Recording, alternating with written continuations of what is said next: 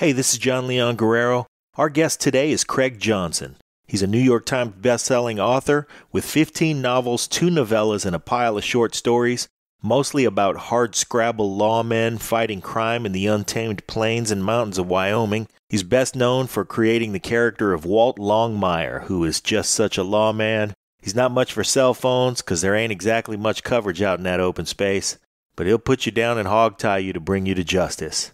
And I don't know if I'm talking about Walt or if I'm talking about Craig anymore. Anyway, co-hosting with Pete is another amazing author and our dear friend Jim DeFelice. Pete and Jim talk with Craig about being a man's man with a pen in his hand and his process of conveying a uniquely American experience. You're going to love this conversation. Here's our guest today, Craig Johnson. Lions Rock Productions. This is Jay Moore. This is Greg Proops. This is Jordan Harbinger. This is Dexter from The Offspring. This is Nathan This is East. Sebastian Younger. This is Rick Marotta. This is Stuart Copeland. This is Mick Gillette. This is Andy Summers. Hey, this is Skunk Baxter. This is Gabby Reese. This is Rob Bell. Hey, this is Jon Leon Guerrero. Hey, and this is Pete A. Turner. Hi, this is Craig Johnson. I'm the New York Times bestselling author of the Walt Longmire series, and I'm really glad to be here on Break It Down. And now, the Break It Down Show with Jon Leon Guerrero and Pete A. Turner. Yeah, the Break It Down Show is proud to have Craig Johnson on. And we also have another New York Times bestseller on the line with us here because we have in-house author expert Jim DeFelice. And Jim likes the West just like Craig does. And before we go anywhere, I want to steal Craig's line that he says that his wife says about him. He wrote Longmire, and Longmire for Craig is the guy that he wants to be in about 10 years, except for he's getting us off to a slow start. I didn't say it as good as your wife does, but there's a lot of great stuff about you. There's a lot of great stuff about you out there. I want to not focus on the things that are out there like why Longmire and all that kind of thing and get into deeper topics. But just first off, thanks for coming out. You've got a new Longmire novel coming out, 15th novel, 2 novellas and a bunch of short stories. So there's a lot out there about you already on Longmire. And I'm just super stoked to have you on. Well, thank you. I appreciate it. It's a great thing to be here. Like, it's really nice to be able to do this from my ranch. Like, I live in, I guess my ranch is, just outside of a little town of 25 called Ucross. I'm in northern Wyoming. So any chance I get to do this type of thing where I actually get to sleep at home, I'm really kind of pleased with, I have to admit. So. Well, since I have 2 authors, I'm going to mostly shut up and I'm going to let Jim ask questions because I can't imagine what you guys could talk about. So I'm going to get out of the way. Well, actually, before we get to any sort of, deep questions, I want to know Craig, when you say that you want to, that your character is who you want to be in 10 years, was that 10 years from book 1 or is it 10 years from now? Does it keep going? Well, that kind of puts me on the spot because that means that I should have made some kind of advancement along those lines in the last 14 years, and I'm not so sure I have. I don't know. I mean, you get those kind of questions an awful lot of the time, and I show up, generally, wearing what I normally wear every day, whenever I'm doing book events. It's a pair of cowboy boots and jeans, and a hat, and so generally people are going to make some kind of a connection between the character and who you are. And I guess also the fact that I write Walt in first person, that I guess leads people to believe that maybe I am the character, but obviously I'm the lowly scribe who just writes about the character. And there are things that I admire in Walt. I mean, I think that whenever you're writing, there's always going to be certain aspects, especially of a fictitious character, that that you would like to aspire to. There are also things about him that that I don't aspire to. I mean, he's had a lot of tragedy in his life with the experiences that he had in the Vietnam War, like that with the death of his wife, of just a lot of things that he's had to deal with over the years that I really haven't. I've led a kind of a charmed life like that, and haven't had to deal with a lot of things that he has like that. But there are certain aspects of his character that I admire. I mean, he's very patient. He's very steadfast, he's dogged, he's very intelligent, he's extraordinarily well read, he's a smart guy like that. And so I like to think that a lot of the reasons why it is that people enjoy reading the books or watching the television show are the same reasons why it is that that I enjoy writing about Walt. He's a little bit different from a lot of the protagonists that you tend to see, in crime fiction. who tend to be the 6'2" of Twisted Steel and sex appeal kind of guy. I mean, Walt's a little bit more like us. He's overweight, he's overage, he's overly depressed, but he still gets up in the morning and tries to do the job. And to me, there's a heroism to that. In many ways, sometimes it kind of goes unsung. For me, that's one of the more appealing aspects of the character. There are some parallels, and I realize that writers are always getting confused with their characters. But you were in law enforcement at one point too, right? Before you I had a lot of experiences like that I think that you have to draw from like that. But as you know from being a writer like that, I mean, whenever you enter into something as specific, as a character or something, because that's kind of one of the elements that I was trying to get across whenever I even started with Walt, was something that was different, because I had read maybe not a lot of crime fiction, but enough to know that, the majority of it was about like detectives in big cities and all that type of stuff. And I was fortunate enough to run into 2 DCI investigators here in Wyoming, where we have, one crime lab. And I asked them, I said, how long does it take you guys to get, DNA evidence? And they said about 6 months. And I thought, okay, well, that certainly is a little bit different than, the way these type of things are usually portrayed, and so I thought, well, what if you did the sheriff of the least populated county in the least populated state? It would kind of force you to, focus more on character and place, which I think are, where the real writing comes from. And so that's kind of, the direction that I went. And so an awful lot of the personal experience that I drew for the character was helpful. But what was even more helpful was doing ride-alongs with the sheriffs, here in Wyoming and up in Montana. There are counties, in both of these states, certainly maybe more so in Wyoming, where, we have counties that are the size of New Hampshire or, Vermont, or I think Fremont County is like the size of Maryland. And, you have limited resources, and limited funding, to do the type of things that, I don't know, you see on television or you see in books and everything. And, it's always going to come down to the money. What can you afford to do, as a county sheriff? And, that seemed to kind of like draw me into an area that I thought where the writing might be better than just being plot driven. One of the terms I think I hate more than any other one in writing is the page turner. I really don't like that term, because it seems to me that all you're trying to do is get somebody to just rush through your book as you go through the gymnastics of some plot, then finish it up, and people will set that book down and, maybe it was a hectic and wild ride, but are they going to remember anything from that? There's I'm not going to give away names, but whenever I'm on tour, one of my favorite things to do is look and see, which books are the most abandoned, on airlines, like which ones are stuffed, in the back, the pouch of the seats there, to see who gets, abandoned. And there's this one author that gets abandoned more than any other I've ever seen. And one time there was a woman sitting across the aisle from me who happened to be reading one of those books, and she finished it up. And I said, "So how was your book?" And she goes, "It was great. It was really, really good." And I said, "Wow. So what is it about?" And she goes, "It was there was a boat in it, and there was a guy." And I was like, "Okay, boy, I don't ever want that to happen when somebody finishes my book. I would rather have them, remember a few details, rather than that it was a wild ride and 300 pages and now it's done and I can't remember what it was about. More than 2 minutes later." I have to ask you though, given that little story there, have you ever come across anybody that's been, whether it on a plane or the diner, wherever, have you ever come across somebody reading your book, and what happens if they didn't know who you were? Do you strike up a conversation or do anything? I'm not that bold. I'm really not. I've actually, run into a few people who've actually been reading my books, but I haven't had the nerve to say, "How was the book?" or something like that. I'm not quite sure if I don't know, maybe I'm not brave enough to hear what they say, or something like, "Oh, this is lousy. I really don't know I'm trying to finish it at all." Like that. But no, I've had a couple. There was actually, I think there was the only time that I ever did it, there was a gas station in Hardin, Montana, and there was a copy of Cowboys and Indians magazine, and I had a short story that won the Tony Hillerman Award and was actually in that month's issue. And when I came in to pay for my gas, the young woman was sitting there at the counter, and she had that Cowboys and Indians magazine open and was reading the short story. And I looked at her and I go, is this your magazine? Are you reading it? And she goes, yeah, I like it. And I said, well, is it the short story? Is it any good? And she goes, yeah, it's pretty good. Look at, and that's all she said. And I was like, okay, Thank good. God. That's all. Well, I'll take that and run with it. Like, that's what I'll do.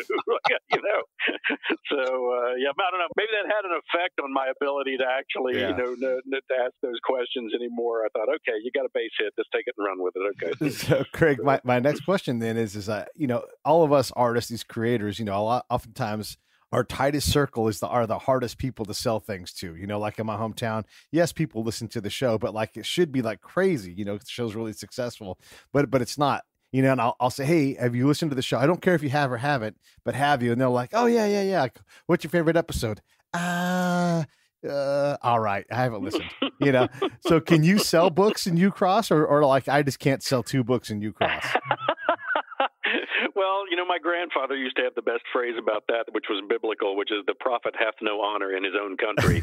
And I think there's a lot of truth to that. It's like, around here, it's not Craig the writer. It's like, oh yeah, Craig, you got that ranch, out near Ucross, and they're more concerned about me making sure that I get my fences, fixed than they are about, the next book, or the next episode of, the TV show or anything. I do pretty well like that. I mean, like in Buffalo, which is about 20 miles away, there's a bookstore, and then in Sheridan, the other direction, 28 miles away, there's another bookstore, and then they sell my books, pretty briskly like that. But then again, we also have a lot of tourism in the state of Wyoming, and there are a lot of people that come through on their way, from the Black Hills headed over to Yellowstone like that, and so they're always looking for local authors and local literature like that. And that can work sometimes for you, and sometimes it can't, and so I think one of the things that kind of hedges the bets a little bit is that it's a big publisher. It's it says that they're New York Times best-selling books. There's a TV show on Netflix, and so they'll take a chance to maybe pick up that book and maybe read it. They might not get burnt as badly as they might get burnt with what I tend to refer to as my uncle's branding in 1948 was the greatest time ever, and I've written a 48-page self-published book about it, and will you introduce me to your agent, kind of situation where, it's going to be a little bit of harder sell, I guess, to try and to get out there like that. But I mean, that's always going to be the big question too, like that whenever you do write, or whenever you hope to get published or anything along those lines, the getting published is not a dirty word. There are a lot of literary workshops, and places you go like that, and you get a lot of that nebulous, well, I just write to write, and I just write to discover things about myself. That's all fine and well, and that's great, but if you really want to be a writer, and you really want to get a message out there, then, you're going to have to get an agent. You're going to have to get a publisher. You're going to have to go out and go on tour. You're going to have to do all of those things, that come along with doing the writing. And, I'm always, whenever I'm doing workshops or, dealing with, young writers, and their first question is, well, what's it like to go have a beer with Lou Diamond Phillips, or what's it like to be on tour in France, or things like that. I'm always thinking to myself, okay, you're only talking about 5% of what writing is really about. I mean, the majority of what you're doing is going to be sitting in an empty room with your imaginary friends and typing about them. And so if you're not really comfortable with the idea of doing that, then you're probably going to have a problem on your hands. But I don't know. I mean, it's also a question of you make choices, and so whenever I decided to write about this guy, who was, the sheriff of the least populated county, least populated state, I knew it was kind of maybe going to go in a different direction than the majority of the stuff that was out there. And that's a choice that you have to make, early on too, since, there's something like, I think 250 hardback mystery novels published a month. And so to be seen, in that herd, or to be noticed in that herd, you better think about doing something different. And that's what it all boils down to, trying to do something different, I think. Yeah. From having a lot of authors on the show, I've learned this thing, like writing of the book it's exceptionally hard. And one of the hardest things you've done in your life, that first time you do it. Now, welcome to the holy crap. It's even harder to sell this thing, like it's the hardest thing ever. Or, or the best thing in the world happens and you actually do get picked up, and the next thing they say is we need another book in 6 months. Yeah. And now we need another one in 6 months, and another one in 6 months, and another one in 6 months. But I mean, it's like first world problems. I mean, you don't ever want to be too critical of the situation like that, because boy, how wonderful is it to have all of this stuff happen, and to have people be interested. I mean, to have a marvelous show like yourself, like contact me and say, hey, can we get on here and can we talk? I mean, there were all of those years, where you're out there just, swimming in the ocean without a life preserver, typing away every day and thinking to yourself, is this ever going to amount to anything? Is it ever going to go anywhere? Is anybody ever going to be remotely interested in reading this stuff? And so there's a girding of the loins, I think, that you have to have, to do this kind of thing for a living. There's got to be a certain amount of mental toughness, that has to go along, and a hope, and a belief, in what it is that you're doing. And nothing is as hard as that first one. Nothing is as hard as that first one, trying to get that done. Except for the next story one. that I always, but at least you're not reinventing the wheel. At least at that point, you've actually said to yourself, okay, well, I have actually done this. I've just got a much shorter timeline, to try and do it. Is all. Yeah. So, Well, between the two of you guys have written easier before, though. Yeah. I want to know, how about some of your pre-Longmire history? I mean, because I think some people think, he just kind of popped into existence, and what kind of led you to your success, actually, I guess would be the way really to phrase that, huh? Then you have to look at it and say to yourself, well, then you have to consider yourself a success, which I think is a big mistake. I think along the way, I think an awful lot of the time that whenever I used to make the joke that whenever your name was bigger than the title of your book, you were done. Your artistic aspects of your writing life, were pretty much over. And now that my name is bigger than the title of my books, I have to take all that back. So at least in hopes, that there's still some, some artistic, credibility to what it is that you do.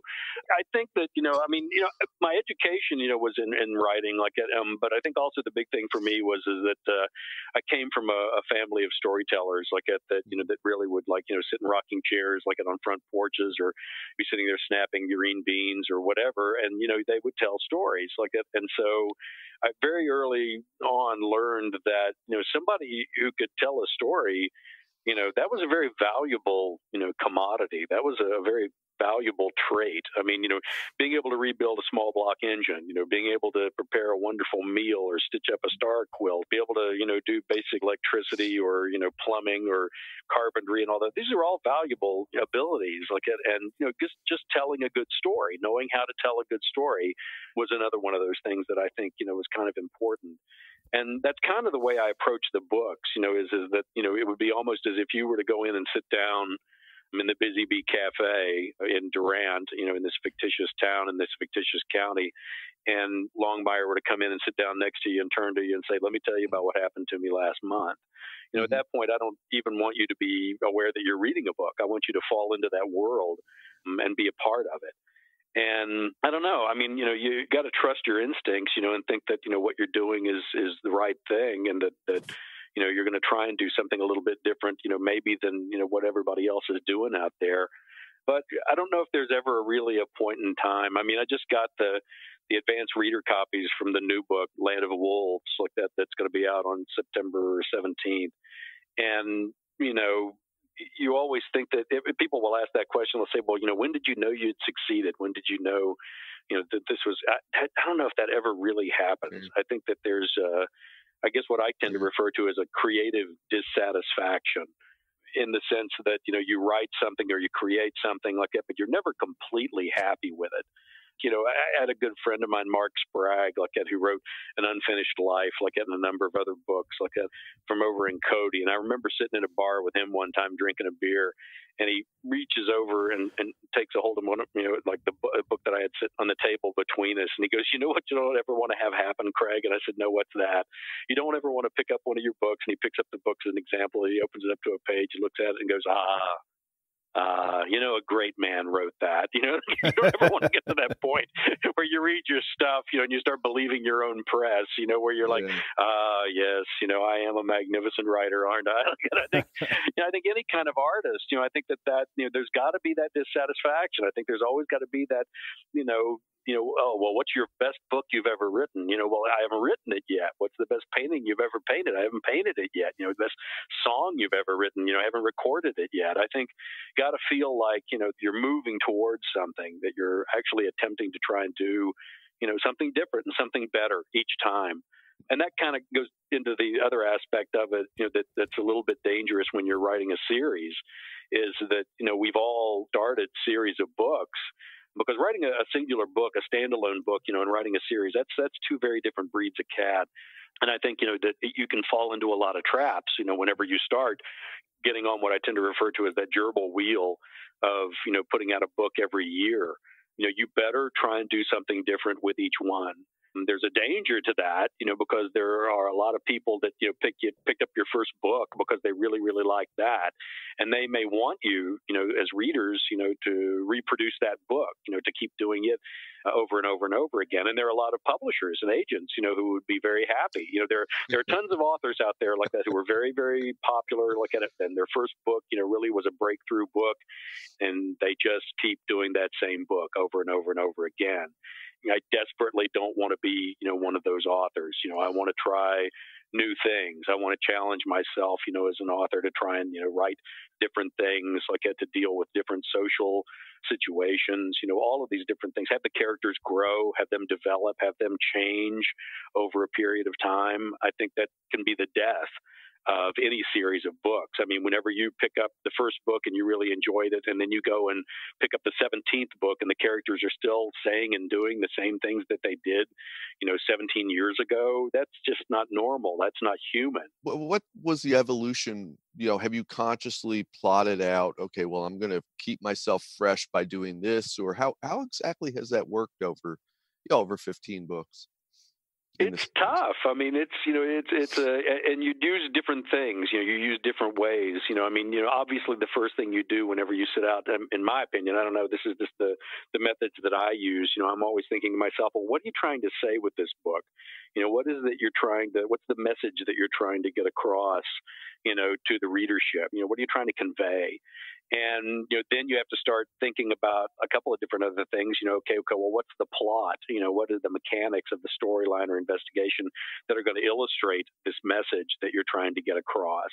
And then, like, where are these characters? Where are they? In their evolution right now? Like, for me, I'm writing about a Vietnam veteran, like that. He's of a certain age, and got a certain the relationships that he's dealing with, the things that he's getting over, the new challenges that he's facing, in his life, all of these things. Well, what's the storyline and what's the message like that that's going to illustrate that and allow me to evolve that character in that sense.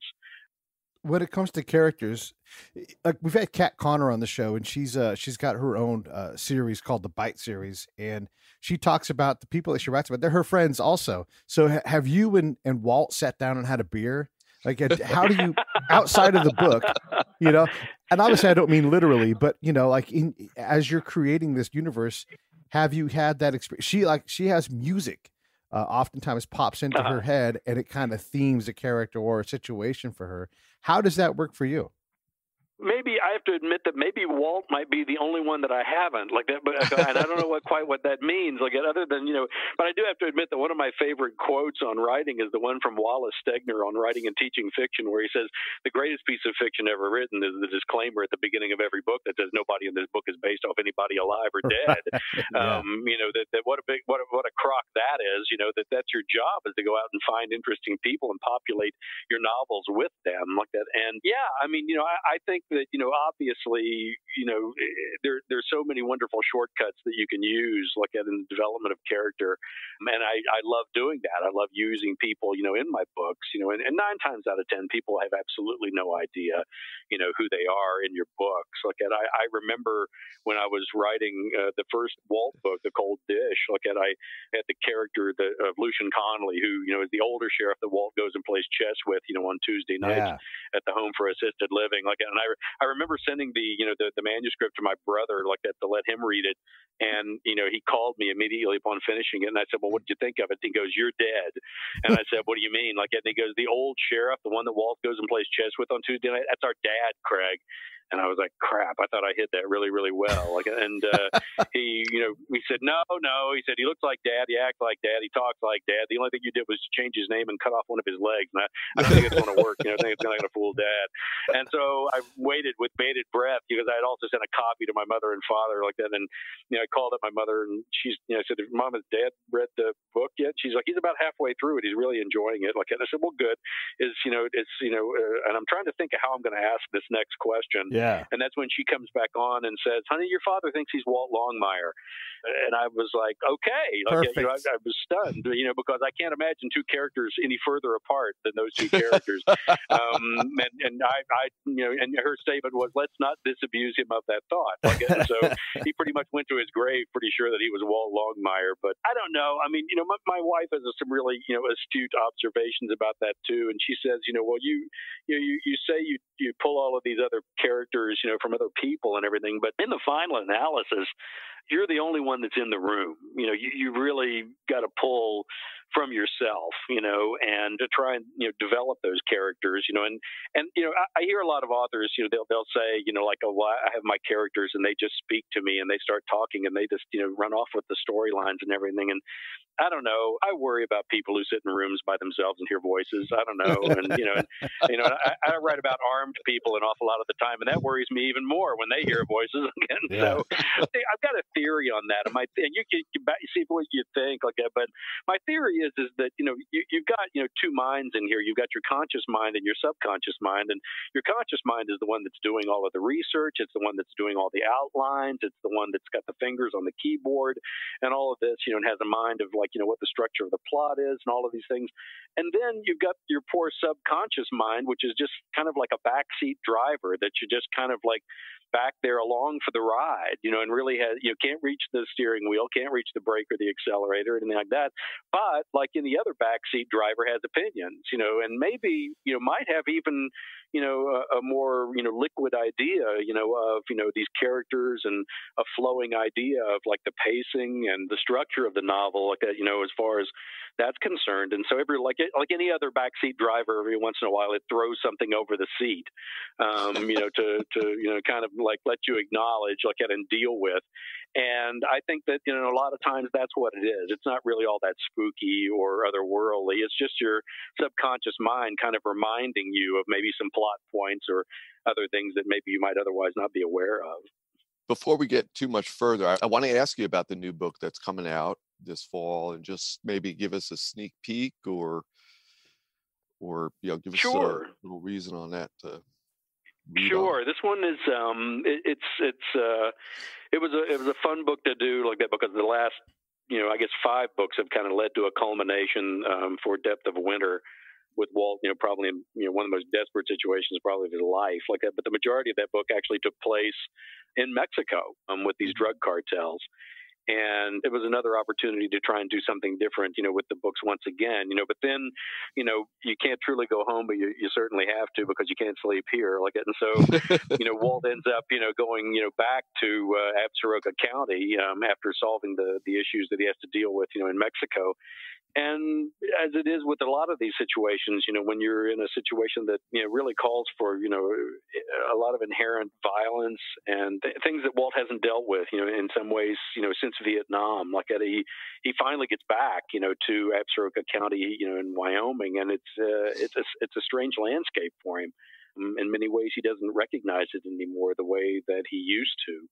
There's even a point in time, when he's talking to Isaac Bloomfield over at the hospital, just, he's involved in this investigation about a shepherd who may or may not have, sagebrushed, or is the term that we use here in Wyoming, where, you're out alone by yourself for too long, and he commits suicide is what he does like that. And, Walt, is going through the medical information with Isaac Bloomfield like that, and then he's explaining this situation where he has these moments where he's just kind of freezing up for minutes at a time, where he just doesn't move or anything and just, stares off into the distance. And, and Isaac's explaining to him, he says, well, there's always, you've heard of the flight, fight, mechanism like that, response. And Walt's like, well, yeah, I like it. And he goes, well, obviously, you have, 2 responses to something that you perceive as a threat. You either, fight or you flee like it. And he said, sometimes, if, the situation and the threat is so overwhelming that we can neither fight nor flee, we literally freeze up. And, Walt's looking at him and he's saying, well, yeah, but if that's the case, then what the hell is it, Doc, that I'm so afraid of? Like that. And Isaac Bloomfield looks at him and says, why, Walt, I would have thought that it was perfectly obvious. It's yourself.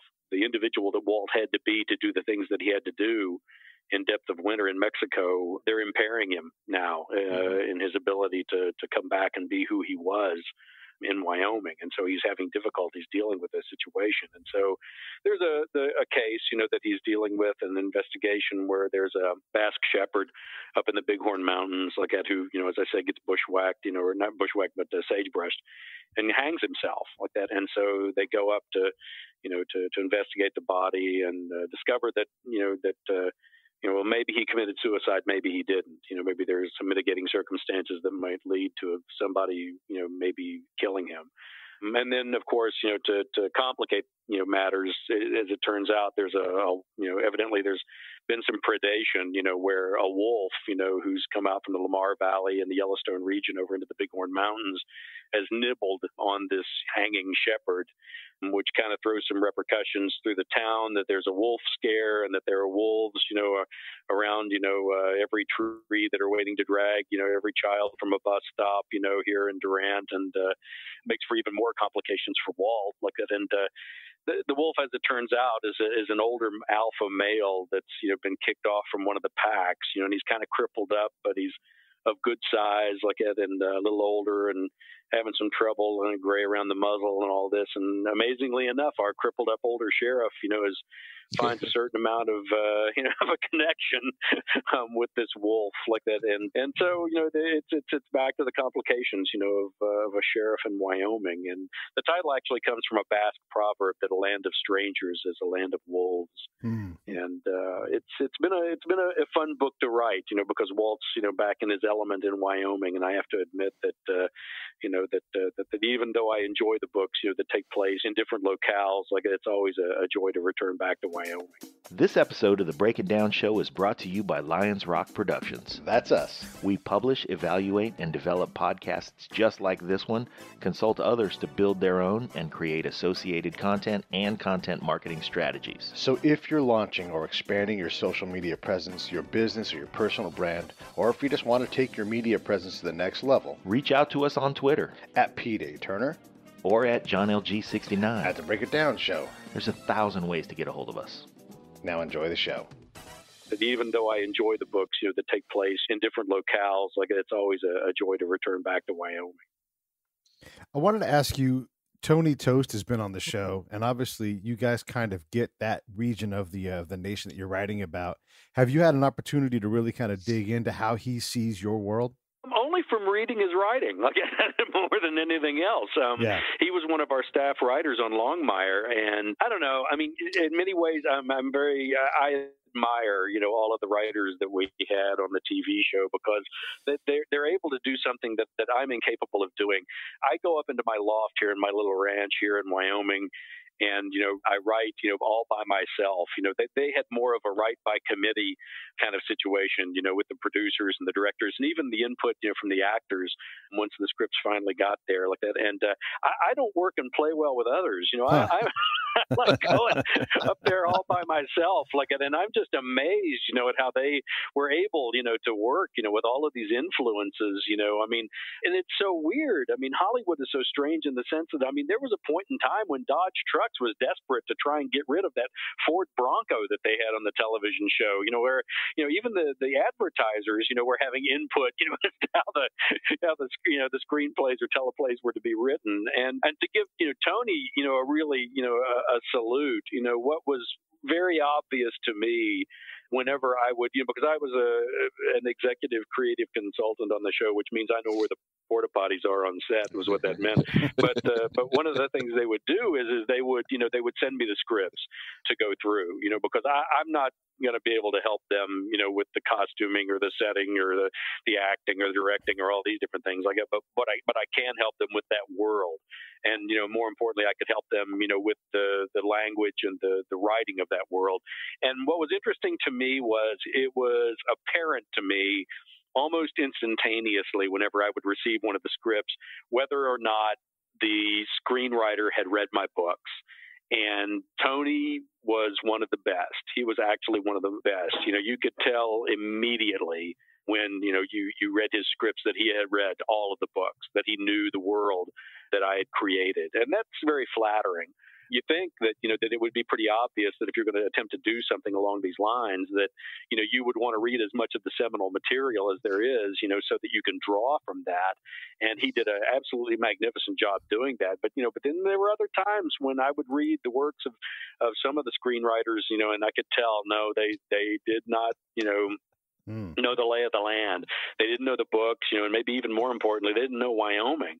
I would catch things like, they would have, screenwriters write things like, okay, well, we're going to, run down to Denver and we'll be back in a couple of hours. And I'd be like, no, you're not. Unless that, Absaroka County Sheriff's Department Learjet is available, you're not going to be doing that, and so kudos to Tony, like in so many ways, A, for being such a wonderful writer, but B, also, for circumspect like that he, really would delve into it like that and try and find as much material as he could, to draw from like that, to work on his scripts.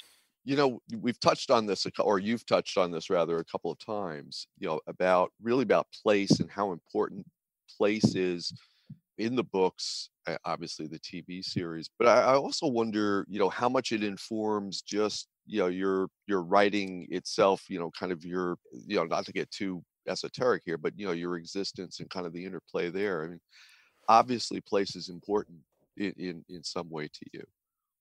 Well, yeah. I mean, my favorite quote on that is the old Studs Terkel line that nothing ever happened nowhere. You really got to make sure like that, if you're going to take that on, that, that you make sure that you get it right. And, because it's not that difficult to be an expert on Wyoming. I mean, there aren't that many, I have to admit, now granted, I will concede the point that there are only 500,000 of us like that live here. There is a very much a tone to it and a feel to it, like to the high plains, to the American West, especially the contemporary American West. That's a tricky business. Like and then, trying to write something, as far as like, the period West is concerned, that's even more, conspicuous, because you're going to have people that are going to have, specific ideas about, certain things like that. And, as you well know, as being an author, like that, if you get something wrong, they are more than happy to get in touch with you and tell you all about the things that you got wrong. Okay. And maybe you did, maybe you didn't, maybe it's an opinion thing or whatever like that. But, there really isn't any excuse anymore to not, try and make sure that you get that information right. And I think the ambiance, of, the high plains and of the Rocky Mountain West, it's just not something that I can leave out of the books. One aspect of it being so much so that, I think it was James Crumley that, that wrote that Wyoming has never been about, indoors. Wyoming has always been about the out of doors because there is so much of it. The ninth largest state, with the smallest population base. And so, one of the aspects of, doing this interview, it was funny, like, I had to go back and forth like that because, there is no internet, the internet service here, at the ranch it's a little dicey sometimes. Like sometimes it works, sometimes it doesn't. Skype, is 9 times out of 10, not so much of an option. Cell phones don't work. I mean, I actually like writing about a world, where the limitations of technology become very, very evident. I think one of the mistakes that that we as modern people make is that technology can solve all of our problems. Well, the natural world has a way of reminding you that technology has its limits. And right when you start depending on it the most, that's when it will leave you flat. And, it's funny because people are always asking me, why is it that Walt doesn't have a cell phone? And my immediate response is, you don't live in Wyoming, do you? Right. Because, it becomes pretty evident pretty quick, why it is. We had this thing called Longmire Days, like in Buffalo, which is kind of the basis for Durant, and it's a little 5,000 person town at the base of the Bighorn Mountains here in northern Wyoming. And it's an event where we have all of the actors from the television show come up for this one weekend. I think it's like the third weekend in July, I think, this year. And, the actors all show up, and they bring about 20,000 of their closest friends with them. And it's kind of like a FEMA disaster is what it's like because all the restaurants and all the grocery stores run out of food, all the ATMs and banks run out of money, and everybody walks around with their cell phones looking at the little blue circle of death, because they've overrun the bandwidth of the one little tower that there is, there in Buffalo. And of course, my favorite thing is to walk up to them and going, yeah, now you know why Walt doesn't carry a cell phone, don't you?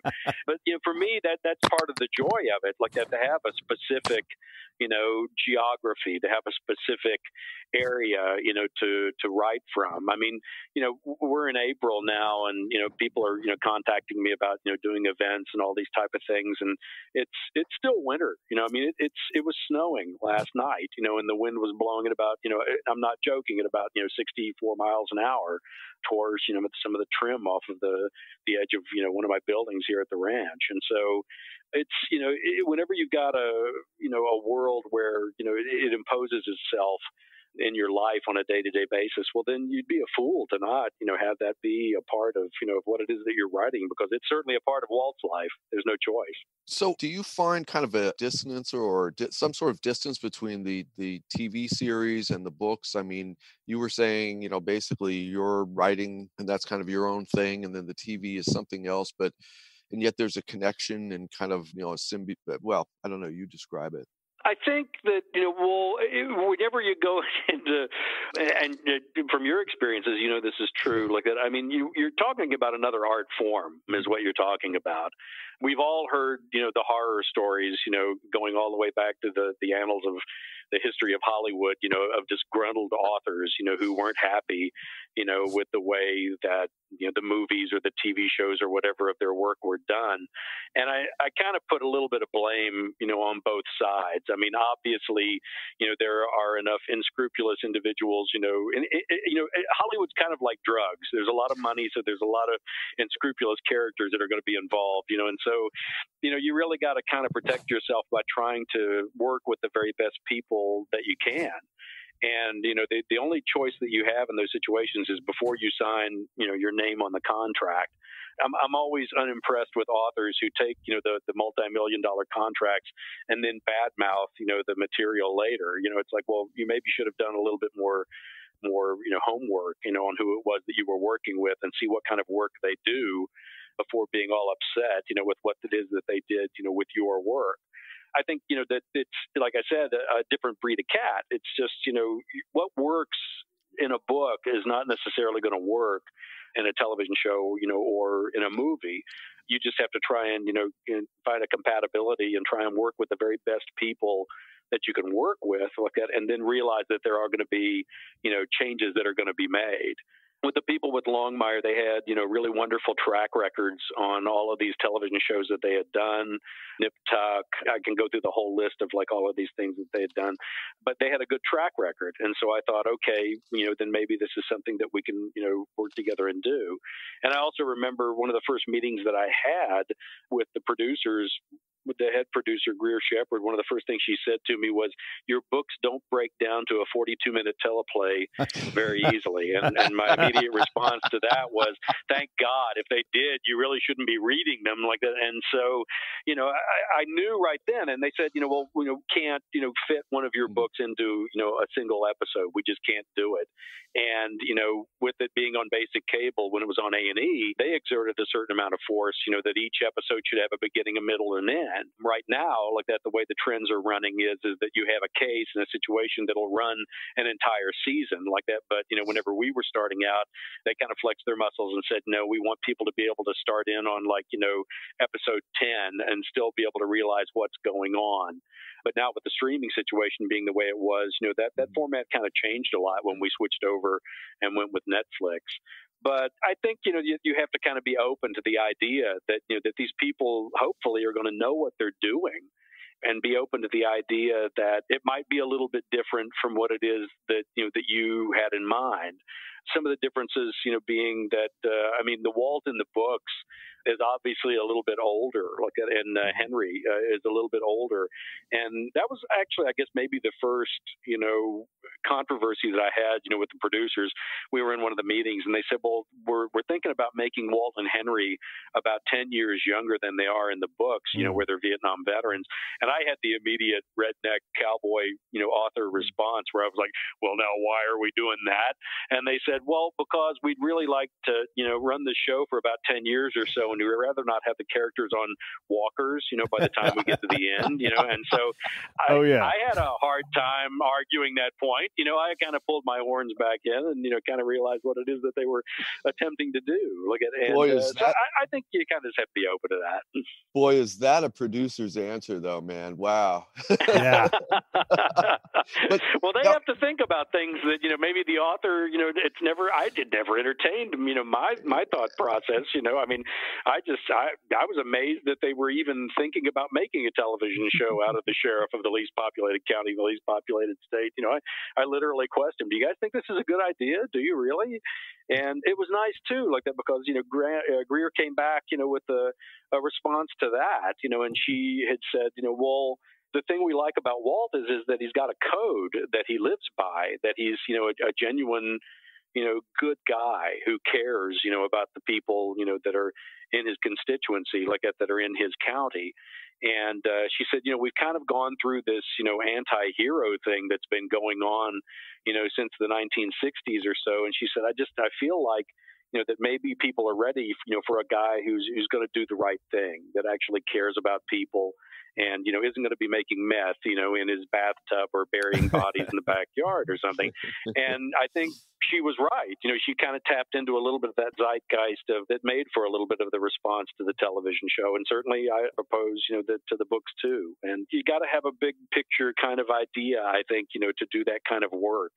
Be able to work with, all of those different people and all those different entities, of getting a studio to bite, and getting them to want to make, a pilot, and then getting an advertisers to jump on board like that once you get, a channel like that or a network to actually bite and think about making it into a series. I mean, it's a lot of hurdles to overcome. In some ways, I guess it could be, compared, with getting an agent and getting a publisher, and then, getting enough of them into enough bookstores, to where you start actually getting some traction and the book starts to sell like that. But it's a business aspect, I guess maybe that I, would rather not have to contend with, to be honest. I'd rather focus on the writing myself. You were talking before about, binge watching and, how somebody comes into a series and stuff. What about now with the books? If I'm a reader and I've never, I hear this podcast for the first time and I've never heard anything about the TV series, the books or something, can I start anywhere? Should I start with number one? Where should readers jump in? I think, that's, one of the challenges, of writing a series is that you do have to be able to have that continuation of the characters and their world like that. But I do think, you also have to make, each book has to be accessible. Each novel has to be something that somebody, is just wandering through the airport like that, and they have a 4-hour layover like that, and they're desperate for a book, and they see yours and they pick it up, that they're not going to throw it down after, getting about 20 pages in because they don't understand anything that's going on, So I think it's a tightrope that you have to walk. And sometimes you're more successful than you are in others. I think there are probably only 2 books in the series that I would say, you shouldn't start with. But you're always hoping that there are going to be enough of that first book out there. The thing I'm always advising people is if you think that these characters and this place are something that you're really going to want to, read the entirety of the series, then go back and try and grab that first book, The Cold Dish, to get yourself started. But certainly there's no reason why it is that anyone couldn't pick up The Land of Wolves to get started on it. If anything, it'll just make you more curious about, who Walt is and who Vic is and who Henry is and where all these characters came from and where it is that they're going. I was just going to say that, it seems to me one thing that you really do really well is I think the series is very accessible no matter where you come in, which I know is a huge challenge. So I would say anybody listening to this and, is interested, just whatever book you see in the store, you go ahead and grab it and get going. Thank you. I appreciate that. Like it's. I don't know. I mean, it's one of those things where it's an ugly beast that rears its head once you're already, on board. Because you start writing books, in a series like that, and then some of those challenges just kind of have to either rise to them or else, you continue at your own peril. I think that's always going to be on your mind like that. But then it kind of goes to that core of the writing process too, like that. I mean, whenever I'm teaching classes or doing a workshop or something, I'll tell students, if the example I always use is the red hot gun barrel swung around under the looming mountains. The gun barrel's always red hot, and the mountains are always looming like that. And so, you're going to have to find a new way to say this. I think that's kind of the challenge. What you hope is going to be good writing. That you got to find a different way to say something. And, and that can even go into a larger scale, whenever you're going back, and reiterating maybe some aspects of the characters' experiences or their lives. You can retell some of that stuff like that, but you better find a new way to do it. Just because, if you do have, a readership that's going to continue on with the series, they don't want to read the same things over and over again, just being repetitious, so you got to find a new way to say it. That's your job, I think. Well, I can't let you go without asking about dogs. Because and not to confuse, I don't want to confuse characters with the writer and that sort of stuff, but you tell us about dogs. I mean, obviously there's a connection there. That was actually one of the things I was warned against. That was, whenever you start out, there's always a plethora of other writers that are more than willing to, give you advice, on what you should do and what you shouldn't do. That was one of the big pieces of advice I got was they said, well, don't give your protagonist any pets because then you have to try and, take care of those pets and you'll mess up and you'll do something wrong and everybody will be angry and all this stuff, and I thought, well, I've got a whole ranch full of animals that I've got to take care of. I don't see why Walt can't take care of one dog. It didn't seem like, and this kind of goes back to, that portion of the show where we were talking about, armed people talking to themselves. Basically I'm writing about an armed individual who, drives all over Wyoming, trying to, solve some situations like that in these cases. And I could either have him talk to himself or I could have him talk to the dog. And we all talk to our animals. Like it just seemed to me that made a lot more sense as using the dog as a sounding board. And I have to admit that, the dog has actually become, one of my favorite characters as I move along in the series like that, because he does have an understanding of Walt that maybe none of the other characters do. I think it was in Dark Horse, where, Walt got out of the truck and looked back at the dog and said, stay in the truck and don't play with the radio. And then he shut the door and walked away. And he says to himself, it was our own private joke. He knew he could play with the radio if he wanted to. Like, and so it kind of like hopefully lends an element, to the books, where Walt is alone, but still, able to bounce some ideas off of, maybe the individual that's maybe the closest to him like that. And the dog was actually based off of a dog that I had, who's passed away, over the years like that. But he was, I rescued him from the pound in Sheridan. And it was only later that I discovered that he was part St. Bernard. He would go through about a bag of dog food every 2 or 3 days like that. But he became a wonderful character, for Walt, who I think, needs as much help, as he can muster, on a day-to-day basis. And one of the funner aspects of the books like that, because a lot of the humor, I think, tends to come from, the reactions that the dog has to Walt. And that for me just is, anytime anybody tells you you shouldn't do something, in a literary sense, I'm always enough of an outlaw that I'm always thinking, okay, well, how can I do this? Of course. And, of course. having the dog in there, I remember people were telling me, oh, you can't change your location. Whatever you do, don't ever leave Wyoming. Well, third book takes place almost entirely in Philadelphia. The fourth book, half of it takes place in Vietnam in 1967. Depth of Winter almost entirely takes place, down in Mexico. I think, that goes back to some of the stuff we were talking about as far as like, growing and developing. I think it's important. The other one that I should finish up with, which was kind of funny, was the interaction between Walt and Vic Moretti, his transplant undersheriff from Philadelphia. There's a sexual attraction between those characters. And I remember starting off and all these other authors telling me that, well, you can have, sexual tension between your characters, but you can't have anything happen for like, 17 or 18 books. And my immediate response to that was, "What kind of women are you dating anyway?" Like, who would wait Yeah, really. 17 or 18 years, for something to quote unquote happen. I was That's like, a lot of sexual frustration there. Exactly. Like I went ahead and had something happen in the third book, and I wrote my first sex scene, which was approximately 3 sentences long, which kind of gives you an indication of just how much of a chicken shit I am. And I wrote that scene. It was 3 sentences long, and I remember being on tour for it in Portland, like that. And there was a woman that wanted to ask questions at the very beginning, like that, and I was like, just let's wait till we get through, and then we'll do a Q&A. And she had her hand shot up immediately as soon as I finished up, and I said, "Sure, what's your question?" She goes, "I want to talk to you about that sex scene in Kindness Goes Unpunished." And I'm like, "Oh boy, here we go." And I said, "Yeah, well, what about it?" And she goes, "It went on forever." And I was like, it was only 3 sentences long. And she kind of turned bright red, and everybody in the room is laughing. And I looked at her and I go, "How many times did you read it?" And she goes, "I read it a bunch of times." And so I felt kind of vindicated at that point. I felt like it was okay. So Wow. They looked into each other's eyes. They did it. It was good. Well, they use the Hemingway analogy. It's 7/8 of the iceberg is under the water, and that's all you need to know. So, well, I'm kind of thinking that that's kind of a compliment, though. If she thought that the sex scene really lasted a long time, gave her a lot of satisfaction. Oh, absolutely! Absolutely! If she was game, that's all I really care about, to be honest with you.